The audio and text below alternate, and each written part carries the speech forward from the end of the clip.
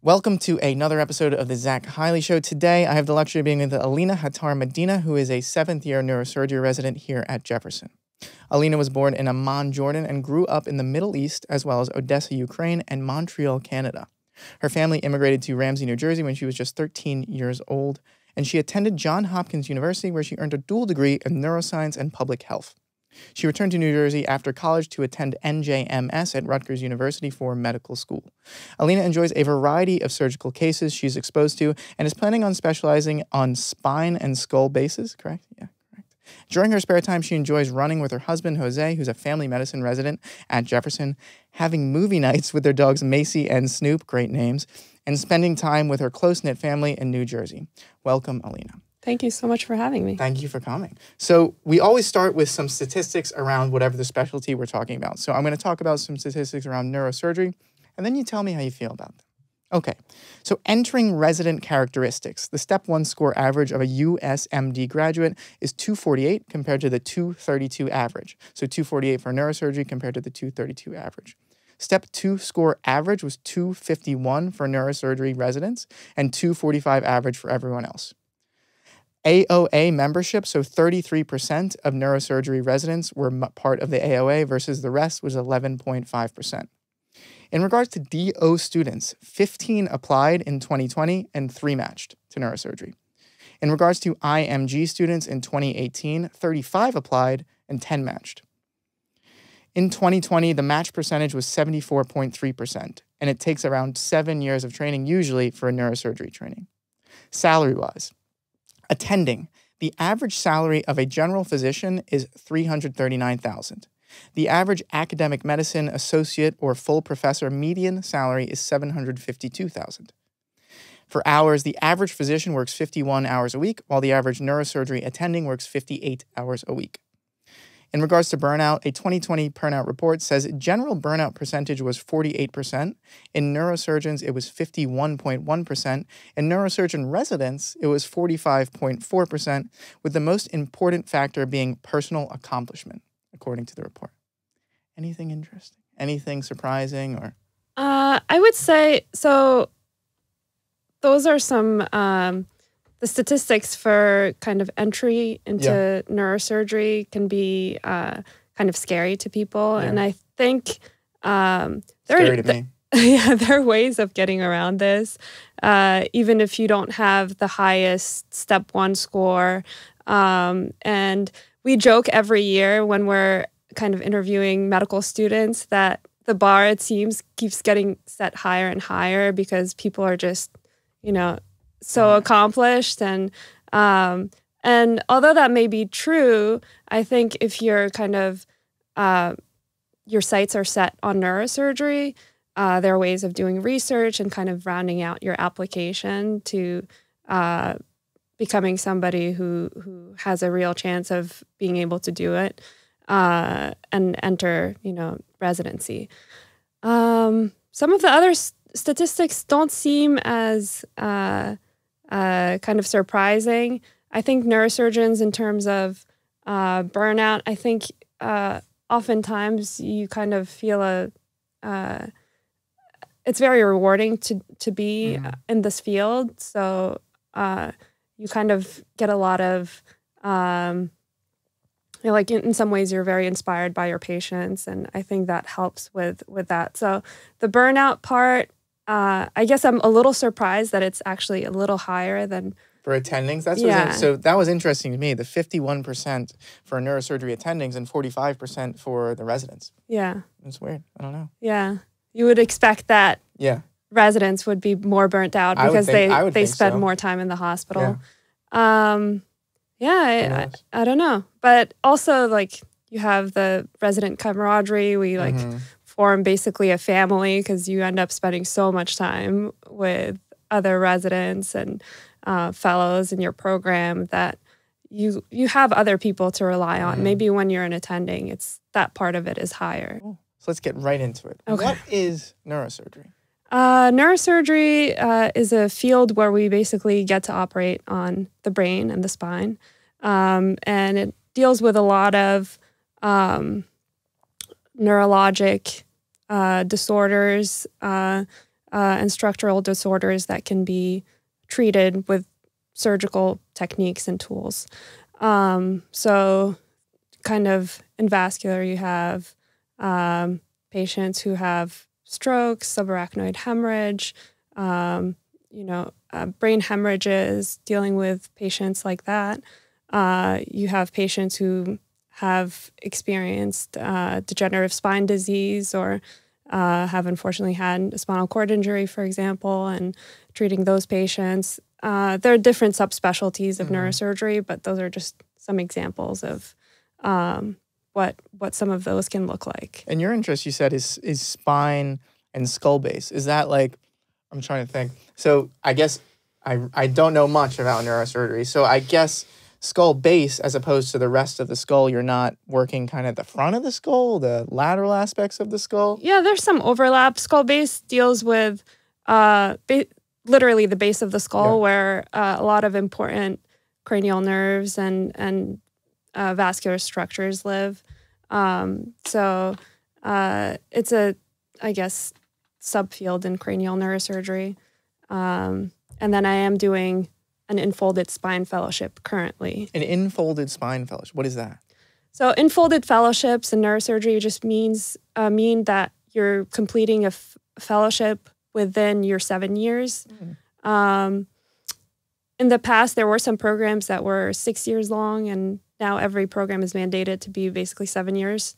And there have been some kind of talk about kind of making the residency, I think kind of on a national scale, of making residency for neurosurgery shorter or specializing at an earlier time. But basically, an enfolded fellowship allows you to do a fellowship within your residency. That's usually done at your own institution. It's pretty cool. Yeah. So I did my kind of neurosurgical years, 1 year of research, as well as last year I did my chief year, where you're kind of running, an entire service and kind of pulling the strings behind what it takes to kind of care for neurosurgical patients, and kind of lead your neurosurgical team. And then this year I get to specialize in a specialty in neurosurgery, and I chose to do spine. So I'm basically just doing spine surgery and seeing patients. That's great. So PGY 6 is chief year. PGY 7 is kind of a specialty. You get to do more, kind of pick and choose what you're more interested in. Yeah. I mean, you still kind of apply into it. And, but my two other co-residents, co-fellows are doing a vascular fellowship currently. So they get to do endovascular training as well as open vascular. So we do have other kind of fellowships in the residency, but that's cool. Fellowship within residency. That's really nice. Yeah. So, and then you guys don't have to do a like prelim year or anything, right? It's just straight into neurosurgery, right? Yeah. So can you talk me through the first 5? So we know what 6th year is, chief year. Okay. 7th year is you're kind of picking and choosing more of your fellowship. What are the first 5 years of neurosurgery residence like? So intern year, first, of course. I would say intern year was the most stressful year of my entire training. Really? Only because you're given so much responsibility. Patients can be very sick who you're taking care of. And you do have a lot of guidance, like you're not alone. There's always oversight, and you're kind of buddied up with a second-year resident most of the time. And when it comes to kind of like initially evaluating patients, triaging things. But I just remember, in medical school, you're not taught that much about neurosurgery. Like you kind of have to make your own experiences happen and seek, neurosurgical experiences, kind of do research on your own time. And then 4th year, you get to experience a little bit of it. But oftentimes, like med school is not really geared towards teaching you about neurosurgery specifically. I think we make it a little more intimidating than it is. like it becomes this black box of, you know, this person has this issue, and but in reality, it's you know, it's, I think you just have to have a strong work ethic, and you know, it's possible for anybody interested in neurosurgery going to medical school to do that ultimately. You just kind of have to decide how much, if you're willing to make some sacrifices to be able to do it. So I think first year was very stressful in terms of kind of, I felt like there was such a big change between going from my fourth year to intern year, and you suddenly like are taking care of very, very sick patients, and it's kind of more stressful. And then you realize by the end of the year how much learning has happened, because things just come second nature, and then you're put into the position of needing to teach the other incoming class. Oh God! Right. So then, that second year you're teaching away, right? Oh my God. Yeah. So then you're like, oh wow, you know, they ask you questions, and to you, like, all of these things just, you've internalized them because you've taken care of so many patients over the year. And then like there is progress that is made, but oftentimes like in the moment of, you know, dealing with multiple emergencies at the same time in the ER, the trauma department, can be pretty grueling when you're just an intern. But we do have a lot of help. Like our support staff is phenomenal. Our nurses are phenomenal. Or, you know, oftentimes like when I was an intern in the OR or a junior resident, you know, I would learn so much from like our nurse practitioners or just nurses in the OR who would be like, oh, why don't you try this? Like, you know, you just have to kind of be open to getting some of that education in ways that you didn't think you would get it. So second year, you're kind of you're having more of that teaching opportunity with a more junior resident, first year resident.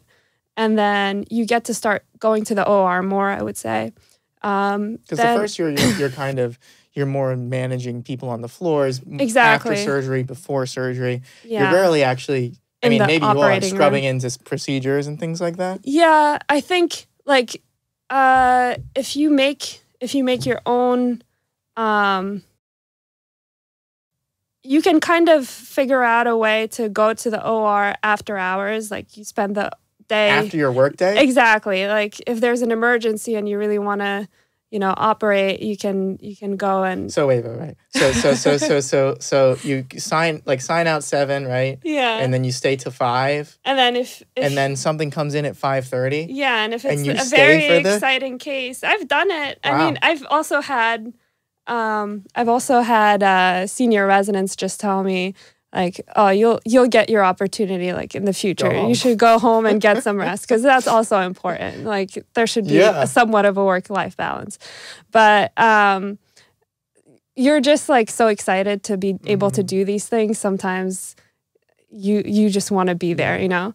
But you have some opportunities in the OR as a first year, and especially now, actually, we've restructured our program where, because we have 4 residents, we have 2 residents doing kind of clinical rotations, a third resident on neurology, or kind of another field of that's very collaborative with neurosurgery, learning, for example, neuroradiology or neurology. And then the 4th resident does an operative rotation, so they get to be in the OR, which I did some time in general surgery, which we no longer do, and that's interesting. Yeah. Interns have rotations on their own. That's kind of nice, actually. Yeah. That's nice. So now it's different, but I was the last class that did a general surgery rotation. And again, general surgery, we didn't really go. I think I went to the OR one day to like a surgery center. Otherwise, it was just a lot of floor work, seeing patients. Yeah, that seems like the first kind of year. Yeah, you kind of have to learn medicine and learn how to take care of people perioperatively. So that's you get to do the fun stuff. Exactly, that's an important part. So So second year, you get to go to the OR, but you still have that role of like, you're the overseeing person teaching a junior resident, and more responsibility falls on you in that sense. Like, you need to know that everything is going to plan, and hopefully mistakes are not being made, and you run through things and like algorithms and protocols with the junior resident. Third and fourth year, you're doing more operative time too. Finally. And like in our third year, that's when we send residents to CHOP for their pediatric rotation. And that's a rotation where kind of for the first time you're on a smaller team and you're immediately interacting with the attendings. So you kind of become like your own junior and senior resident at the same time. Like, you're doing floor work, but also you're running things by the attending. Plus, like, you're going to the OR. It's you do a lot of learning that way. And you get like basically immediate feedback, and they kind of tell you what they're thinking as well. So it's pretty educational, but kids are very different than adults. So that's also another thing to learn. Can you subspecialize in pediatrics afterwards? Mm-hmm. Yeah. Yeah. Is that a fellowship? Is that a residency? That's a fellowship. Yeah, that's a fellowship. It's a 1-year fellowship. And then fifth year, you kind of get to do research on your own, or do more clinical work if you're interested. And then sixth year is our chief year now. And then seventh year is kind of some more time. You get to do either research, you get to do an enfolded fellowship. So you kind of get to decide. You get a good run. Yeah. So you're kind of thrown into the fire, then you teach the people that get thrown into the fire, and then you start to get some OR time, and then you kind of get to do your research, and then you get to go do your chief year, so you're a big in charge person. Yeah. And then you get to go do your specific interest once you're kind of nearing the end. That's interesting. Yeah. So you said the first year is the hardest, you think? I think so. You think I so? I thought chief year would be the hardest. Yeah. But I mean, you're just trained to you spend all this time training to, take good care of patients outside of the OR, with patient selection. Then you take them to the OR. You feel much more comfortable doing all the surgical procedures. You're given more autonomy and more responsibility. And then you take care of patients, out of surgery.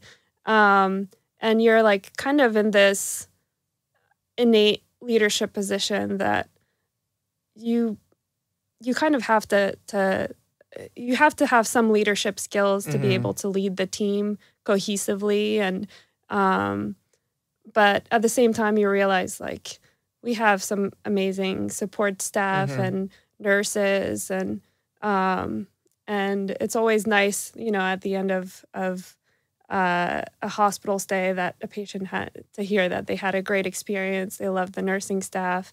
I don't think the food is great at the hospital otherwise, but we'll cut that out. They'll and then they'll tell you, oh, the junior residents were amazing, and kind of hearing about so many of the people who kind of make their care possible is something that I think makes us proud to be part of Jefferson. That's great. So how much are you working? How much? Give me so first year, when is the time you're working the most? Because I hear stories of, people going into the hospital, neurosurgery. Even my fourth year med student friends, they say they go in, they kind of sleep there a little bit because they don't want to miss procedures or don't want to be there or miss the morning start early. How true is the thing? Because the neurosurgeon, I think, has the biggest stigma in my learnings as a medical student of being the most work-intensive specialty there is, right? This is what I hear from other people, other med students, maybe not from real neurosurgeons or people that are actually in the field, but from other med students. How true is that? Are you actually working all the time? Do you have no lives outside of I think that part of neurosurgery is to some degree temporary. Yeah. And now that there are work restrictions, I mean, some people have mentioned that, it's very hard to do all the required training within the limits of the work restrictions. Yeah. But we still, abide by those and kind of The 80 keep hours an a week. eye. Yeah, I mean, to be honest, I've never counted how many hours I spent in the hospital because to me, I really enjoy my job and I really enjoy being there. And especially if you love being in the OR, the way time passes in the OR is just different than how it is outside of it.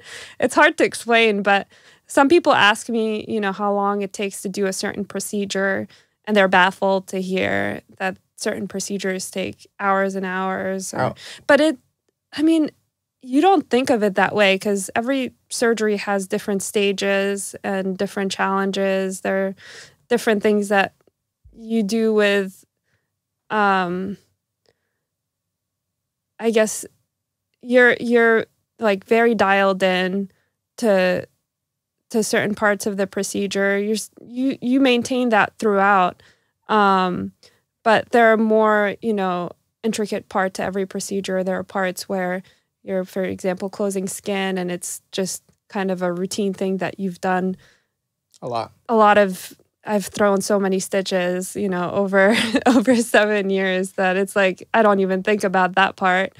But you still have to kind of be meticulous and just make sure, you're doing every part well. But you kind of lose track of time when you're there.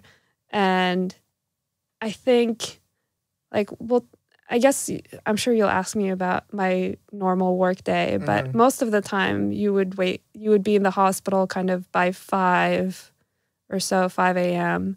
And then there's a lot to do and a lot to learn. And we kind of make sure when you're a chief resident, for example, that there's an efficient transfer of information that happens, whether that be in the morning when the night float person is signing out, or in the 5 p.m. when the day team is signing out, and you need to make sure that everybody gets their rest too.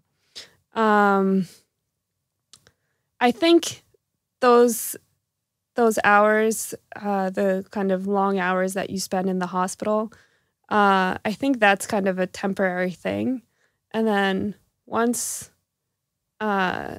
you're in fellowship or an attending, those things also change. It's not forever, and you kind of makes you more, I think, resilient and able to do things even when you're a little tired. But the work is exciting enough that you being tired doesn't affect you as much. Yeah. Then you go home and you eat something, or you sit on the couch and you immediately, fall asleep because you don't have that adrenaline that you have at work. So what is an average? So you said 5 a.m. you would usually get there. Yeah, now I get there a little later. But as chief, that's pretty much when you get to work, 5 a.m. You round on patients. You round with the night team. And the night team is really just one resident at each hospital. You round with the night team as well. It's not just handoff. Yeah, you round with them, and then you kind of make sure that all the plans have been communicated to the day person. So we're doing we're not doing in-person rounds with the residents, but as chief, you pretty much see every ICU patient and then floor patients as well, and new patients. When you're, in the morning, you round, you basically go make sure everything's ready for the patient, whether they be elective or kind of pre-admitted. You make sure they're in the holding area, that everything is teed up and ready to go for surgery. The OR starts at 7:15. That's when they get in the room usually.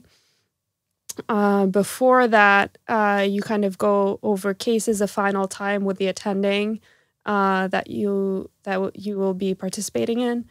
And oftentimes we'll have an educational conference a few times a week prior to the OR starting.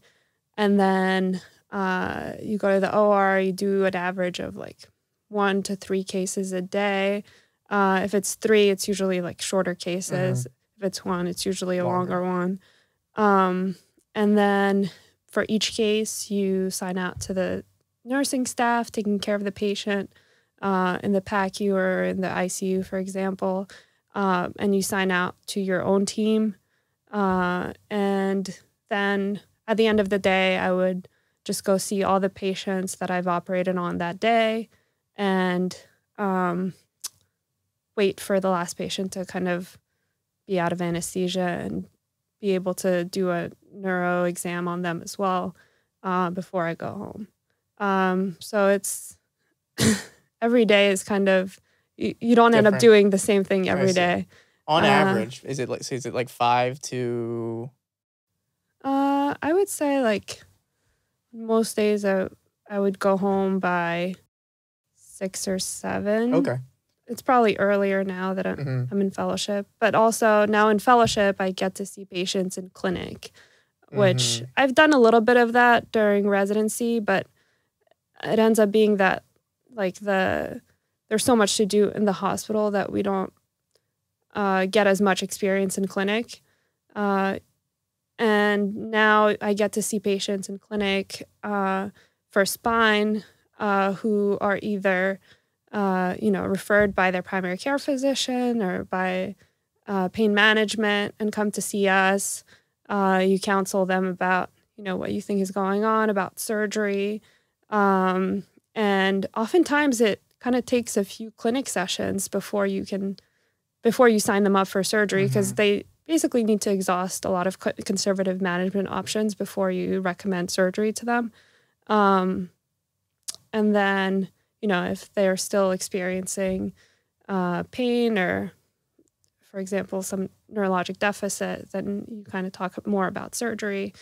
And then you get to see them postoperatively, like weeks out. So that's always a good thing to see, because in the hospital, you oftentimes just, take care of them for that perioperative period. And then you don't see them for months on end, or, unfortunately, if they have a complication or something, they'll come back. But it's good to kind of have that longitudinal care of the exactly. patient. Yeah, that's nice. And you get to have that as an attending, but sometimes when you're a resident, it's hard for you to see the big picture of what you're doing. So regular days in the hospital, OR days, would be kind of 12 hours, 5 to 6 or 7. And then clinic days, is that like shorter. 8 to 4, 8 to 5 kind of thing? Yeah. Yeah. And then you don't start doing clinic days until 4th, 5th year, 3rd year? It depends. I did more clinic personally in my 4th and 5th year. But and now there are more efforts kind of put in to have residents be involved in clinic earlier, because it's still an important part of, being able to select patients for surgery and kind of figure out who might benefit the most from, the surgeries that you can offer. So that's really important for us. Yeah. So it's an important part of fellowship training and specialty training. And it's something that we're actively trying to incorporate early. It's interesting, because when before I even started med school, I didn't think surgeons ever went to the clinic. You know what I mean? Oh. I thought they just lived in the OR. I thought that's what their entire job. Surgeons, they just stay, they cut things, and then they go home. They cut things, and then they go home. I had no idea. That's such an important part of, I think it's not everybody's favorite part of the specialty.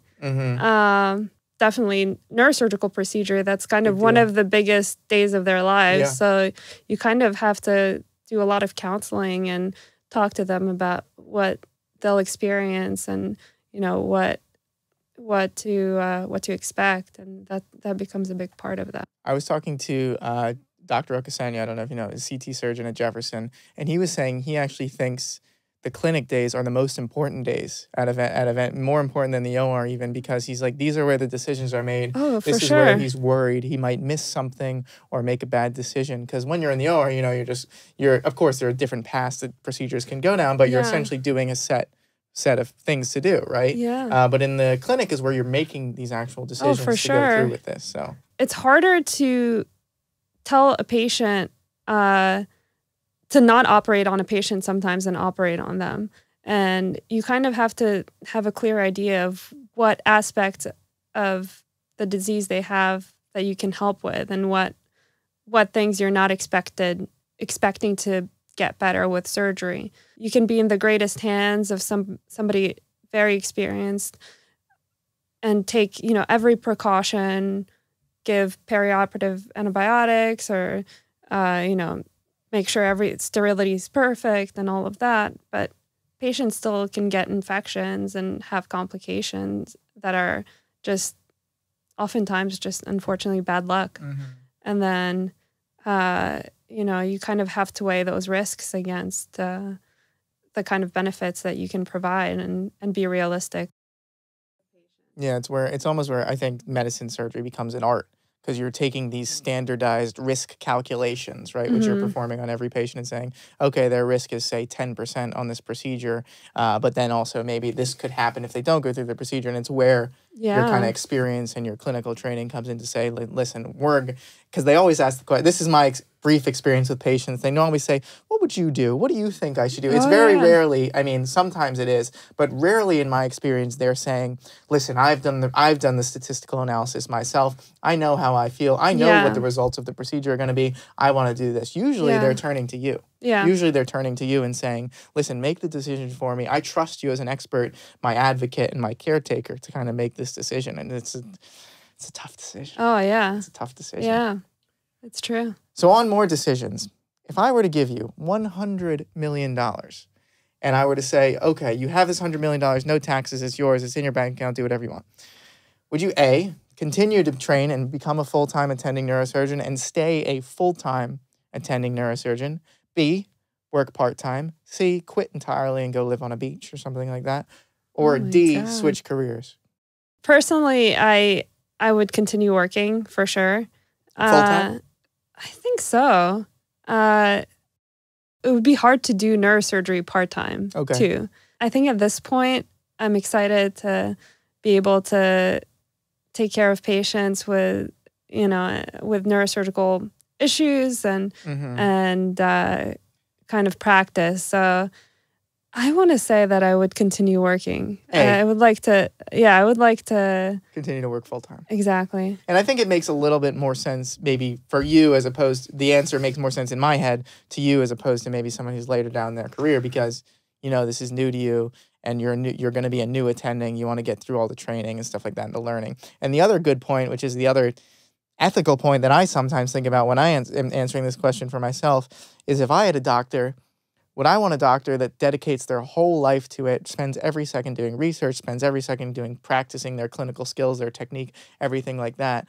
Or would I want someone that works part-time on this? Yeah. I don't know. I think I'd want the guy who's crazy mad about neurosurgery, guy or girl who's crazy mad about neurosurgery and spends every waking second of their life thinking about it, right? So I don't know. That may be a little more extreme. Of course, we're doing hyperbole on purpose, but But also it brings up the point, people talk about reimbursement and how much money the average neurosurgeon makes. And although it's like the stats you had talked about earlier, although it's more than the average double physician, exactly, you spend so much time in residency where you're not getting paid very much, fellowship. So you're technically, I think for the hours you work, if you make the calculation, you're technically working like below minimum wage. I believe it. I haven't made the calculation, but I'm sure for interns you're making below minimum wage. And then, going through medical school, doing research before that, maybe even, all that adds up. And that's in addition to, of course, completing college here. So, I don't think it's an unfair compensation at all. I just think it's interesting, right? Because it's crazy. It's a crazy amount of time. And I think, yeah. Well, I've never heard of somebody going into neurosurgery who purely said, I'm doing it because like the compensation is so good at the end of the. They shouldn't do it. Exactly, because it's so much. You have to make a lot of sacrifices, and I think that's true for nearly all specialties. Yeah, I think so. I think so. And then you have to enjoy also taking care of very sick patients sometimes even. And being in tough, life or death situations, making those decisions too. So that all goes into it. And there's no amount of money, if you didn't have the heart to be in it, that could possibly compensate you enough if you're not genuinely wanting to do it, I would say. Definitely a good point. Why neurosurgery then? For me, it was a combination of a lot of things. You have to have a love for neuroanatomy. And actually in college, I did not plan to double major initially.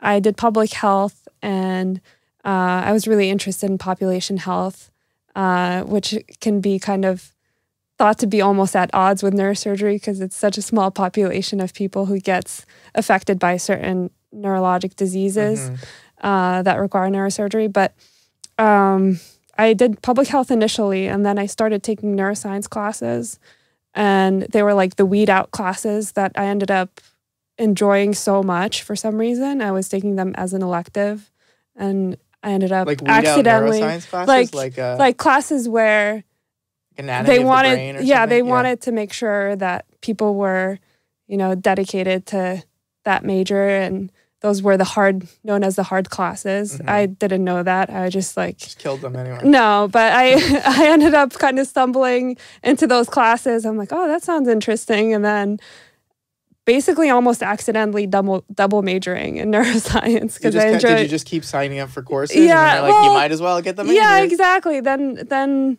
at a certain point, somebody told me, oh yeah, it's possible for you to double major. So I genuinely enjoyed that aspect.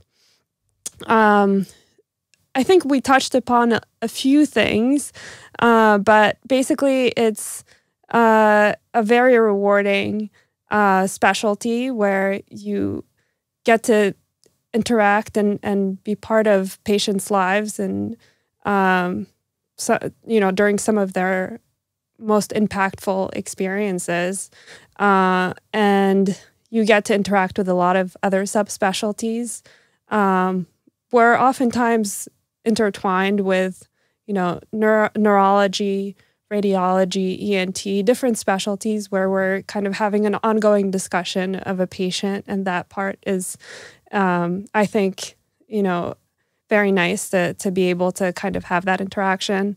You have to have a strong grasp of medicine still, because neurointensive care is very important in the care of neurosurgery patients. So you have to be able to, manage ICU issues throughout different systems in the body, not only the neurologic issues.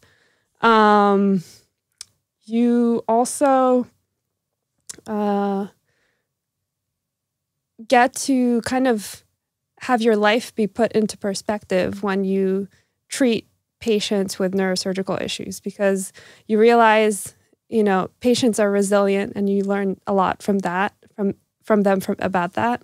But at the same time, you realize your life can change in a split second. And to care for somebody, for example, with subarachnoid hemorrhage, a stroke, spinal cord injury, somebody who's been diagnosed with cancer, it just kind of makes you appreciate a lot of little things in your life and your health, your abilities that I think kind of just add to your life in a very impactful way. So in college, did you know neurosurgery in college, where you did the neuroscience, and then at the end you're like, oh, I know for sure I'm going medicine? Oh, no. Then no, you just thought medicine? I thought medicine in college. Yeah. I signed up through that major. I signed up for a observership actually with shadowing a doctor? Shadowing a neurosurgeon at Hopkins. Dr. Biden, actually, he was a spine surgeon there. Wow.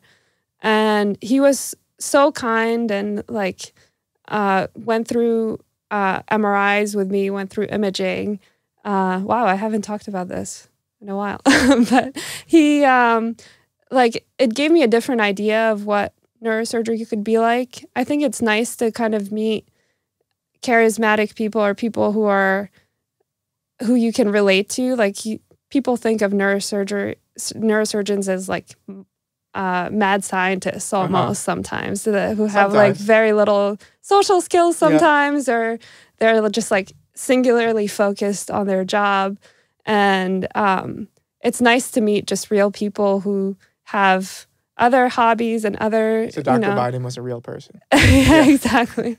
Now, he was very kind, and I think it was very nice, and I learned a lot from him initially, and then and it was like a short rotation. I'm sure he doesn't remember me, but then I went on and kind of saw different experiences. After college, I volunteered at Weill Cornell in their neurosurgical ward. This was also very random. I just ended up spending a few hours every week kind of taking care of patients, talking to their families, hearing a lot about their stories. Is this a gap year? This was a gap year, yes. Okay, and I did something else, like I worked at a pediatrics office actually, but most of the time, and did other things. But I ended up doing that, and I was very inspired by the patients and kind of learning about what they had gone through, what their recovery looked like. And little by little, I kind of saw different experiences. And I think going into medical school initially, I don't know if I knew that I would ultimately pursue neurosurgery. I had other people telling me, you kind of have to rule everything else out.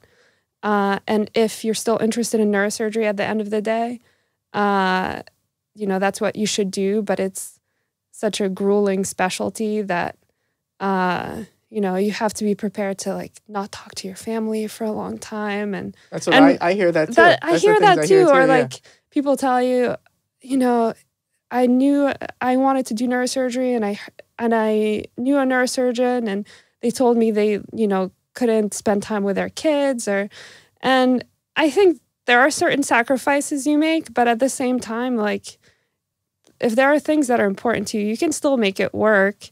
And I come from a very tight-knit family too, so I think I heard these stories and they kind of scared me, but at the same time, I have a very supportive family, and they really kind of supported me and pushed me to still do it, because at the end of the day, I still... It's what you wanted to do. It's what I wanted to do, and they knew I could make it work. And when I didn't have, full faith in myself, they kind of pushed me at the same time. Not to say that my mom is the only person in my family who's in healthcare. She's a nurse. And I learned a lot from her, but my parents never expected any of us, my siblings and I, to go into medicine at all. But it's important to have somebody on your side when you have doubts to kind of support you along. And I'm really thankful for that. Yeah. Do you think, because I'm sure you've experienced challenges and hardship, going through not only medical school, but neurosurgery, would you say the biggest helpers for you, the people that kept you in it, the people that kept you motivated and focused and not burning out or not getting depressed or sad or frustrated, was your family? Was there anything else that helped you stay, quote unquote, well? Yeah, I mean, I think my family, I got married at the end of medical school, actually, right before starting residency. And my husband, too, he keeps me sane. He's a family medicine attending, actually. Wow. He just finished his residency last year, and he's a hospitalist, a Farber hospitalist in our department in neurosurgery, actually. So we get to kind of work together, and I get to call him and say, awesome. What do you think about this? Does and he we get to collaborate. Oh yeah, he calls me about things all the time, and I run things by him too, because there are certain things, like more medicine things that I may not be as fresh on, that aren't like critical care related or just like, oh, what do you do for, I don't know. Yeah, exactly. Yeah. Or little things that I'll ask him about. Or how do you follow this, you know? And it's been cool to kind of bounce ideas. So family, relationships, those are, you think were the major support structures for you? And it's funny because when I was applying into neurosurgery, I was engaged at the time, and I'm not sure, you know, I kind of had different things said to me about being a woman going into neurosurgery who is in a long-term relationship. What do they say? It wouldn't work out. And it's not from people I was interviewing with. It's just from like other medical students or other people who I was talking to before. And, you know, I think it was thought, and I don't know if this is true, but for a man going into a specialty like neurosurgery, it kind of, if they're married, it kind of shows that they're like in a stable relationship. They have a lot of support. That may not be the same for a woman, or there were other things that I was told that made me kind of, I decided not to wear my engagement ring for interviews at all. Really? Yeah, I kind of didn't. What are they worried about? They're worried you're not going to be as focused on neurosurgery because you're in a relationship? Yeah. Or that you might get pregnant. I don't know or exactly, like but those are kind of like illegal questions. People, they can't ask you they can't ask you those things. Or, but I didn't even want it to come into the kind of, I didn't think anybody needed to know about my relationship or whether that'll impact my experience positively or negatively. So, did you see that in practice when you were when you were on the interview trail and that like that? Did people ask you about relationships? Or no, nobody. Okay. Nobody. This was just asked. other med students and other people scaring you a little bit. Okay, that's good to hear. That's nice to hear. Yeah. So you did college, you did this neuroscience thing, and you're like, this is kind of cool. And then you did your experience, and you're like, this is pretty cool. I'm going to do medicine. So you go to medicine, you're in med school. At what point is the neurosurgery decision made? I think I kind of had a good idea that I wanted to get into it, like at the time around my second year. Yeah. I had done some research in neurosurgery between first and second year. Then after that summer, you really just keep going, I think. Like, you don't have as much. Summers. Exactly. And then you're a fourth year, you have a little bit more time. But yeah, exactly. But before that, you're like just in med school nonstop. I put so much importance on step one, I remember. And I fortunately ended up doing well, but I was so stressed about, okay, is it going to be prohibitive for me to, entering neurosurgery? Like, is it a death sentence for, being able to get in? I would say I did well, and I was able to get interviews and everything. A little less stress when I got my score, and then I was able to do my clinical rotations, and I loved my neurosurgical rotation. I think I did a short rotation during my neurology clerkship, and then got to do some neurosurgery, and then ended up doing, fourth year, you really have to do sub-Is and AIs and all of that. So you get like 3 to 4 months of neurosurgery. So it's, I guess I knew pretty early on, and that was an advantage that, I was able to do some research early on. But I've had friends who kind of decided late and were still successful in getting in and making it happen. Great. You're happy with the decision of neurosurgery? Yeah. Good. I couldn't imagine doing anything else, to be honest. Was there anything close, or was definitely neurosurgery? I think for a split second, I thought about ENT. I did my rotation in ENT. And it was interesting, but honestly, the cases that were the most exciting to me were cases that we were doing with neurosurgery. And then I realized, okay, there's a reason for that. I should, and I love it. Yeah, I'm so glad I did it. So your husband's a family medicine attending, and you're a neurosurgery 7th year. Do you notice differences in lifestyle, work life, those kind of things? Because, we hear things about family medicine, and then we hear things about neurosurgery. Are those things true? Does he have a Oh my chill, God. relaxing life, and you have no relaxing life, or is it kind of No. less true than I think that's less true. Yeah. We definitely. He's an attending as well. He's an so, attending, but I think going through residency, it's funny to hear about just they're kind of more of like an empathic, huggy residency group. Yeah. And I'm not saying that we're not don't hug each other? empathic, No. but they're like very warm and fuzzy, and we're different at the same time. But I don't think you see those differences as much outside of work. Yeah. But he still gets a taste of what neurosurgery is because he takes care of neurosurgical patients as well now. So you send him all the neurosurgery exactly. patients. Yeah. That's funny. He has to take them. He has to, right? Exactly. That's funny. So what is the best thing about being a neurosurgeon? The best thing? I think getting to operate on incredible structures and on patients and be able to be a part of hopefully their journey to recovery. And it's just the kind of, it's incredibly rewarding. I would say that's the biggest thing that I love about it. That's great. And now you know the next question. What is the worst thing about being a neurosurgeon? That's a hard question. You could say there's nothing bad about it.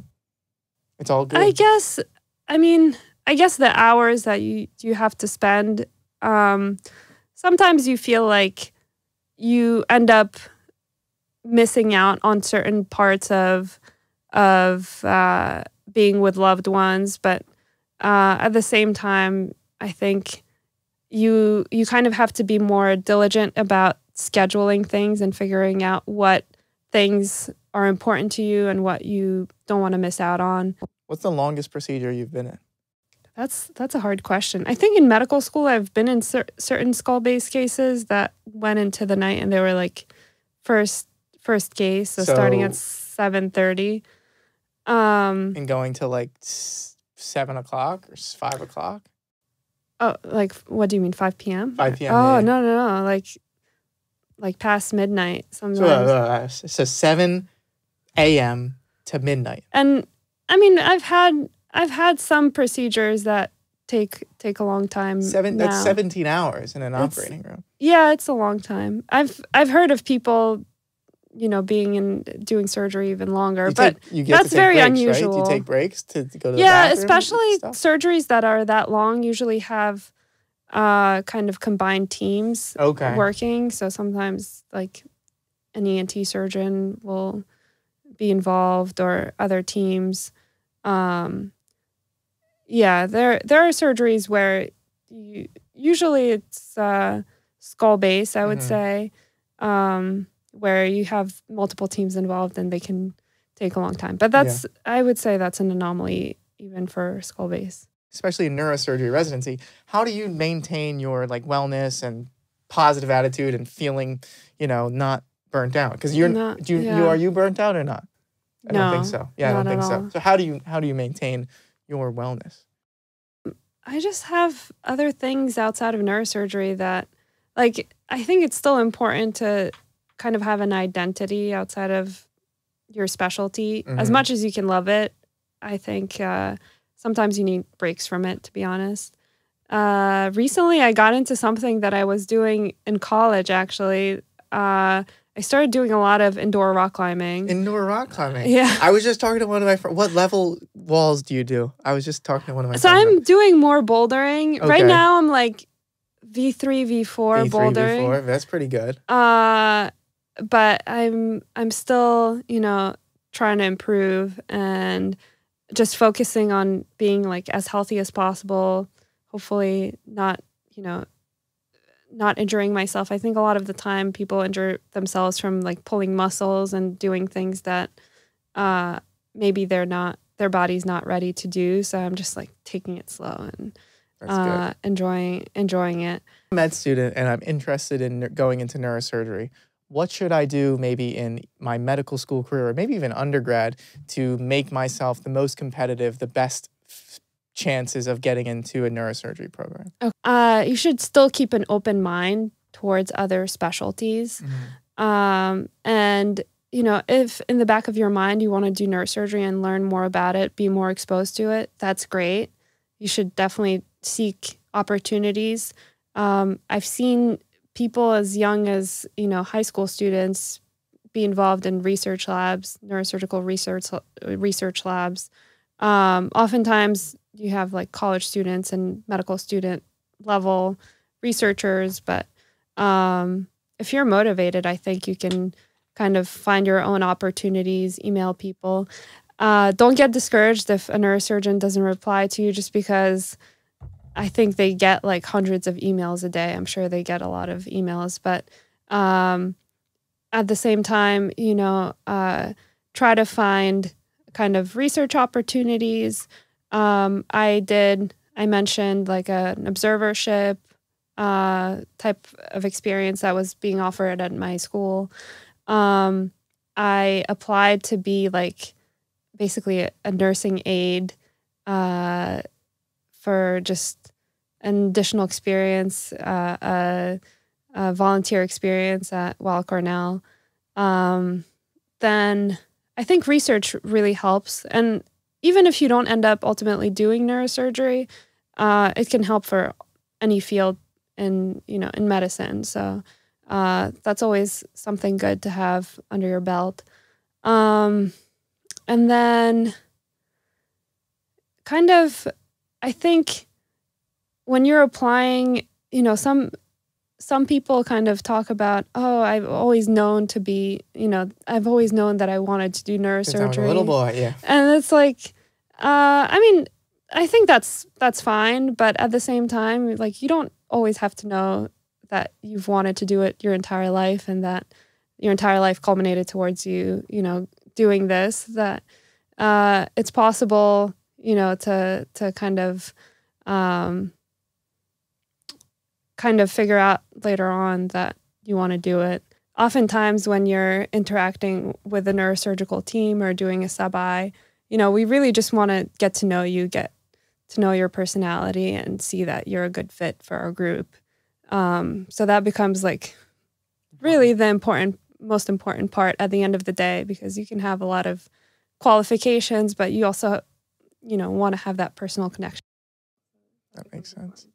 What do you think are the characteristics of someone that would excel in neurosurgery? So I think you have to be resilient, kind of be able to take feedback. Yeah.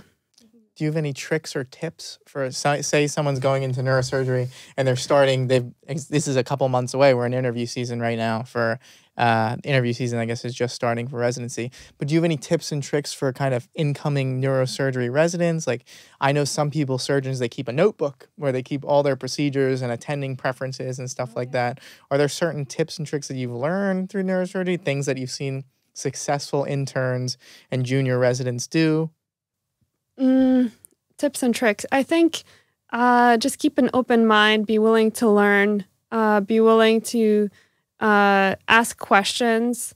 And that's a lot of the time how you learn. And I think a lot of the time how you avoid complications too. You know, just having a clear understanding of the protocols and, you know, the pathway to caring for a certain type of patient is important, and you can get that guidance from senior residents. Be humble. You know, I think even when you're a junior resident, you're put in kind of a leadership position when you're, for example, going down to the trauma bay and you're the only neurosurgery representative, maybe with another like second-year resident. It becomes very important to be able to know, know how you can help the team and be a team player. But at the same time, you're like now put in a position where you're the neurosurgery doctor, and you have to kind of assess its situation. And yes, you talk to other more senior residents who also come assess the patient. You discuss the case with attendings and everything, but you're kind of like thrown into this position. And I remember starting off, you hear like Dr. Hattar, and you turn around, you're like, they're talking to me. Like you're just starting, and somehow you're put in this position. But I think those are the main things: just keeping an open mind, staying humble, being a team player, and just working hard. Because at the end of the day, if you keep putting one foot in front of the other and working diligently, you'll get where you need to be. Sometimes you have growing pains starting off, but that's normal. Everybody experiences that. That's helpful. And then for the future of neurosurgery, is there anything exciting? Is there anything that's exciting to you about the future of neurosurgery? Are we going to be able to, transplant heads at any time soon, or brains, or you don't think so? I don't think so. I don't think so. Darn it.